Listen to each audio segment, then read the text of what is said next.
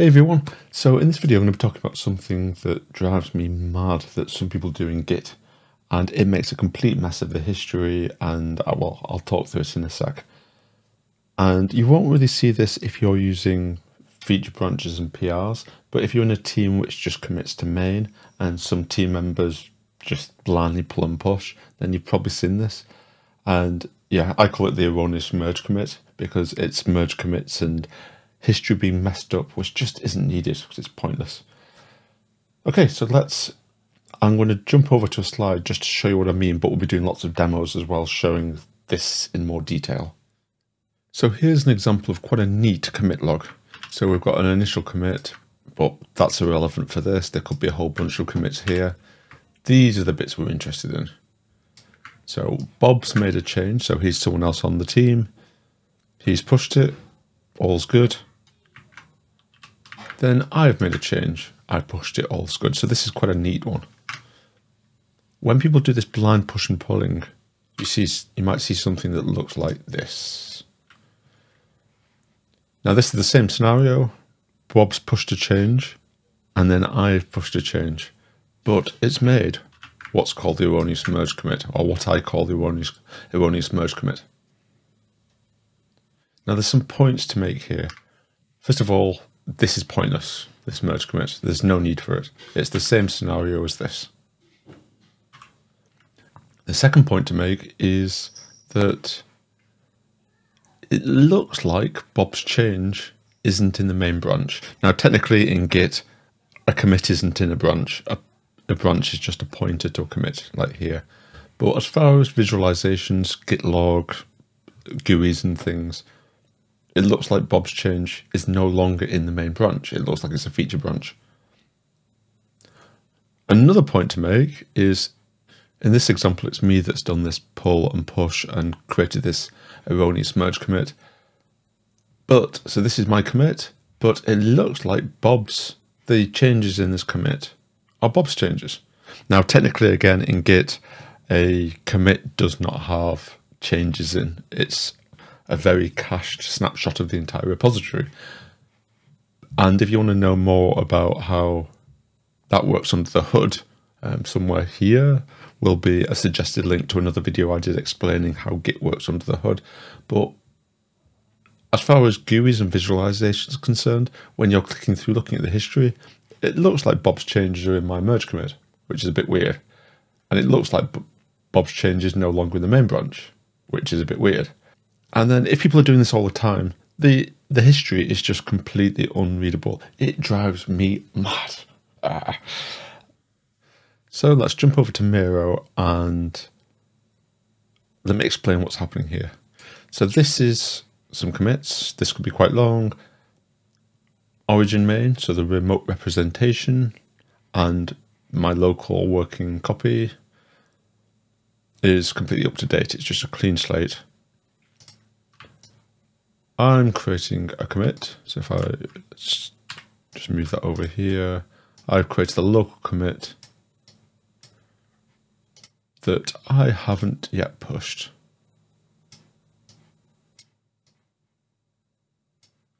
This is quite common. You create a commit first before you push.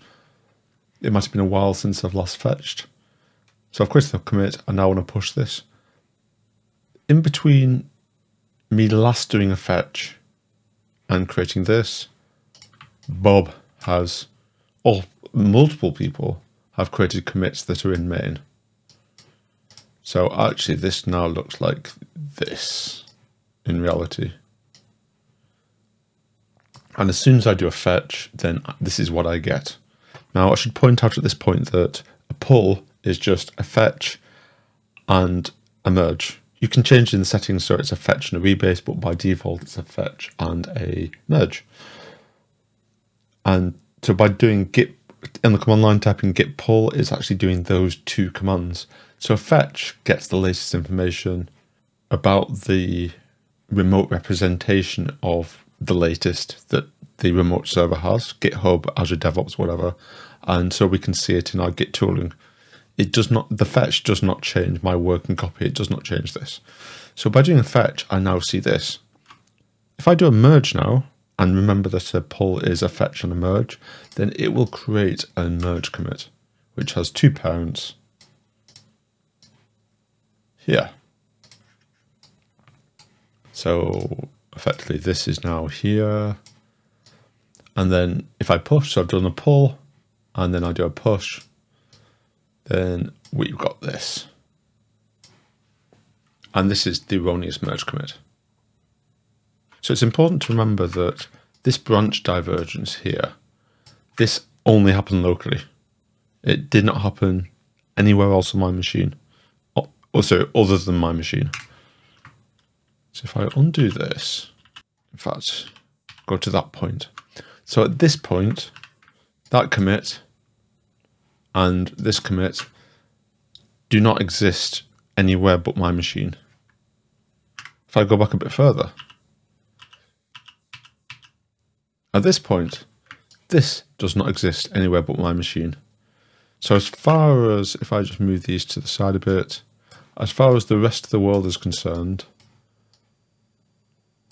the history is nice and neat. So it's at this point when we should be rebasing. So if I take this up, so without going fully into what a rebasing is, if you think about the name rebase, you're rebasing it, you're changing the base. Technically what it's doing is replaying commits, but for just to visualize this, you can think about it as redoing the base. It is actually replaying this commit, then this commit on top of it, but yeah, the point is it straightens this line out, and then we can push our commit here, and then we've got a nice straight line, which kind of coincides with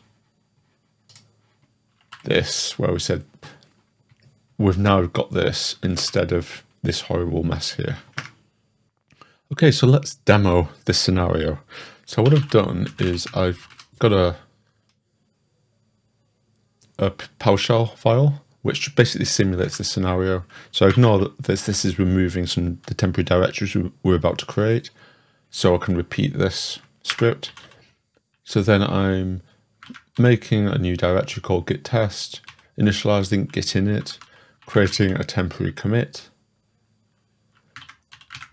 giving it a remote origin. So this is just a temporary repo created in GitHub, just so we can have a remote that two people, that me and Bob, can share. Then I push this up to the server. Now note I've got a few aliases. This is just doing git push upstream, and I'm forcing it so I can redo this script lots of times. Then this is actually the scenario we're dealing with. So I'm writing a file called dan2 and committing it locally, just calling it dan change, that's all. I'm not pushing it. Then Bob, so here I'm just cloning the whole repository into a different directory so I can pretend to be Bob, changing my username to Bob for this clone, and then I'm making a new file and committing it called Bob's change and pushing it. So it's just reproducing this case quite easily. So if I run this now,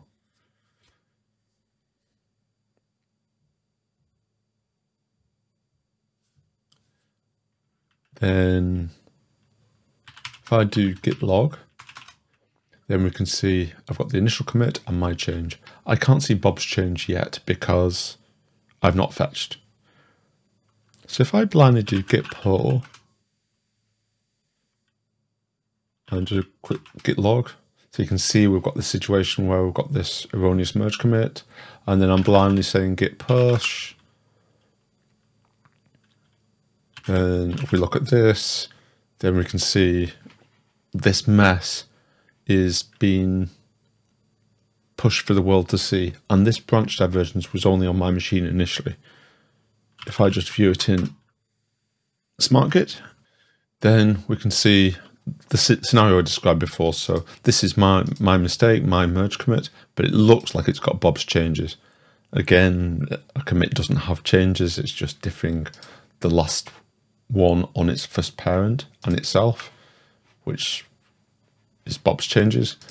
And it also looks like Bob's changes Bob's commit, which remember he initially pushed it and that was on the main branch. Or yeah, but now it looks like it's in a feature branch. Now again, a commit is not in a branch. A commit is just a pointer. So a branch is just a pointer to a commit. So this, well, let's just have a look actually. If we do vim.git, and we can see if we look at refs, heads, that main, a branch is literally just a pointer to a commit. So de55 is, if we go to here, de55. So that's just a pointer to that. It's nothing more. So we can't say that this is in the main branch. It's just inferred because the tooling will look at this pointer, main. It will look at its first parent, which is this one, look at its first parent, which is this one, and kind of assume that's the main branch. Because this one has two parents and Bob's change is the second parent, then it's kind of assuming that's like it looks like it's a feature branch. But either way, when you're looking through the history, it looks like Bob's changes in a feature branch, and it looks like my commit has Bob's changes in. So it's just a mess. So how do we do this properly? So I would say, so if we run this script again, so we're starting the scenario again. And I personally never use pull. I just don't use it. I always do fetch. So now if I do git log, we've got this initial scenario where there's where the remote is up to. I've got this commit that I've not yet pushed. I want to push it. So before I push, the first thing I'm going to do is a git fetch. Now I'm using aliases. This is me to save me typing git fetch, but it's just a shortcut. Then I can look at the log and I can say, oh, other people, in this case Bob, has pushed main. So main is got more commits on that I've not got. So I need to rebase. So I could do git rebase origin main. And that has straightened it up. So literally that one command has done what we did before. And I can now push this up.